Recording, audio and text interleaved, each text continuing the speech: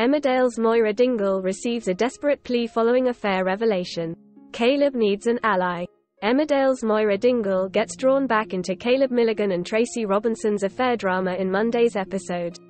Moira is left with a decision to make when Caleb asks for her help to make amends with the rest of the Dingle family. Caleb is back in disgrace with the Dingles after his recent fling with Tracy was publicly exposed last week.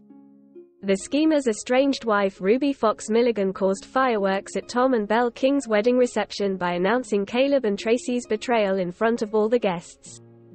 In Monday's episode, Caleb struggles as he feels that he's back at square one with his family. This follows the months of work that Caleb previously put in to win the Dingles around, and he feels a genuine sense of loss now that it could be all over. Needing a lifeline, Caleb begs Moira to help him get back into the Dingles' good books.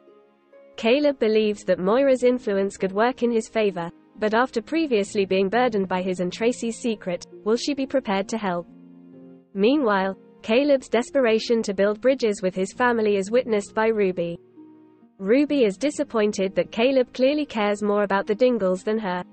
Frustrated to not be Caleb's top priority, Ruby approaches Kim Tate with the idea of joining forces to make him pay. Elsewhere, Tracy pays a visit to Nate at Butler's farm and urges him to let the daughter Frankie move back home. Will he agree?